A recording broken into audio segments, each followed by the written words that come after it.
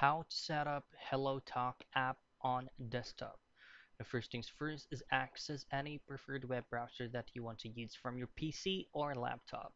And then just head directly to search and just type in Hellotalk. Now you're gonna be choosing on the first result like here, which will be taking you out to hellotalk.com's official website. And from here, this is going to be your HelloTalk dashboard. You can change the language if you want, and for you to be able to set up your HelloTalk app to your desktop, just go to HelloTalk web,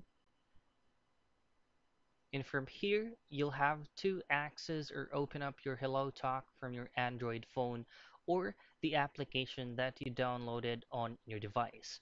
And from your device, access your HelloTalk account, and the right side of the magnifying glass there will be a plus icon right there. So all you have to do is to tap on that and go to the last option, which is scan QR code.